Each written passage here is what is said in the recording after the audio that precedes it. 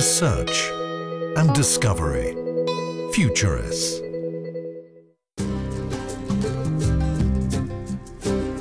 The volcanic peaks of Tenerife bathed in early morning light. Light which in just 8 minutes has travelled the 150 million kilometres from the outer reaches of the sun. Viewed from Earth, this ball of plasma looks deceptively simple. Yet many questions remain over the inner workings of our star.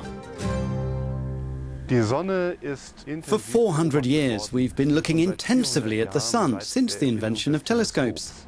The sun is the only star on which we can clearly see details that we can't see on the other stars because they're too far away. The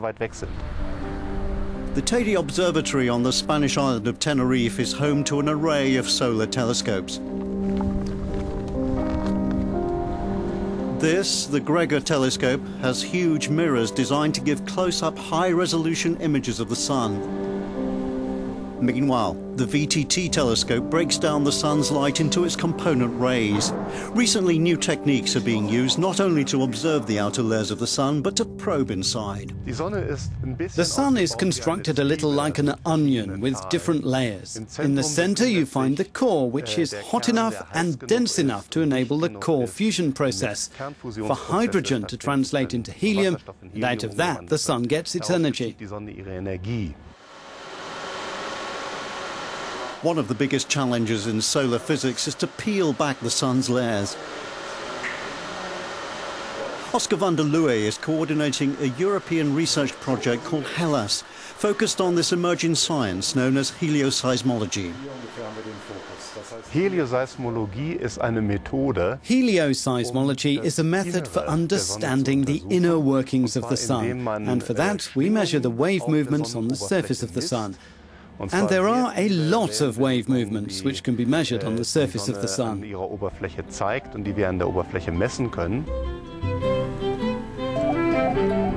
Leading helioseismologist Pere Palais is working with Oscar on the HELLAS initiative.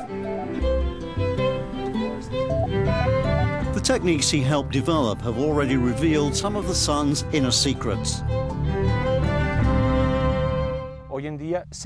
Today we know the speed of the rotation of the interior of the sun, from the surface up to the final 10% at the core. The sun is not rotating as a solid body, as a homogeneous body, but its speed of rotation varies according to depth. The telescopes used to study the interior of the sun look rather small when compared to their big mirrored brethren. That's because they observe the sun as a whole and record how it moves and vibrates. Instruments like this are capable of measuring pulsations, periodical movements in the surface of the sun with as little speed as a few centimeters per second. These pulsations follow rhythms and cycles. It's often said that helioseismologists listen rather than look at the sun. Here in the German city of Freiburg, voices, footsteps and trams create sound through vibration.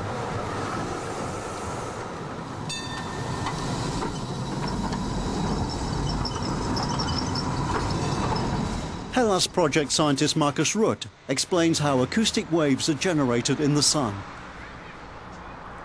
In the external layer there are very turbulent movements. Hot matter rises from the inside of the sun in granular cells that are cellular structures in which hot material is swelling up, and between these cells cooler matter sinks back down into the sun.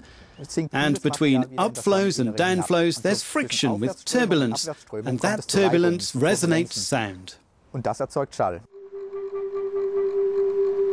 Down in the optics lab, Markus has translated these vibrations into sounds we can hear. We analyze the pulsations of the sun. These pulsations are sound waves. We can record them and translate them into a range audible to humans. And so the sun sounds like this.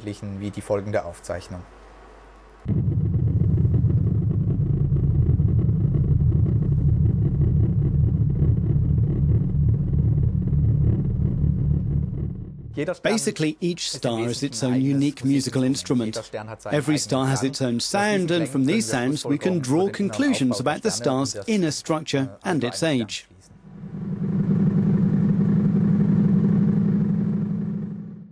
And here I've got the sound of a star in its terminal phase. It's a red giant. The Sun will eventually become one too, and this star has a much lower pitch and sounds much lower.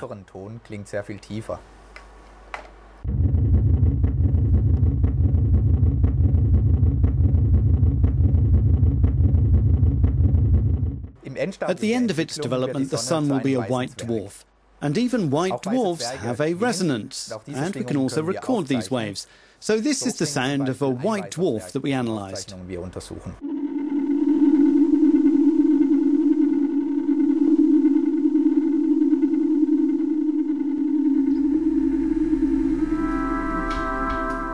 So we can understand a great deal about the Sun by effectively listening to the acoustic pressure waves running through it. They reveal a profoundly complex body with many layers and zones. We know that the Sun is rotating approximately once a month around its axis. But the outer layers of the Sun are rotating at different speeds. And we think that this shearing may be one of the origins of the magnetic cycles. That means the sunspots that come and go every 11 years.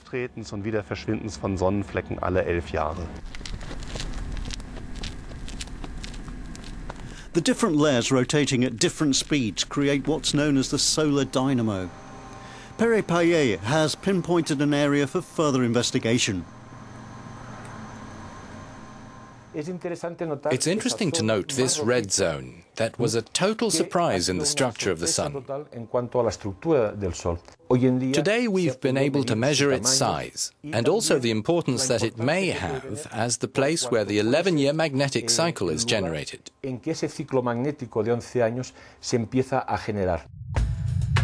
Understanding the magnetic cycle is the key to fully understanding the Sun and its effect on Earth. But we're not there yet. I think that the main mystery today is how magnetic activity is generated, how it evolves, and also our capacity to predict it. I think that is the big open question about the Sun, because the functioning of the Sun is governed by that.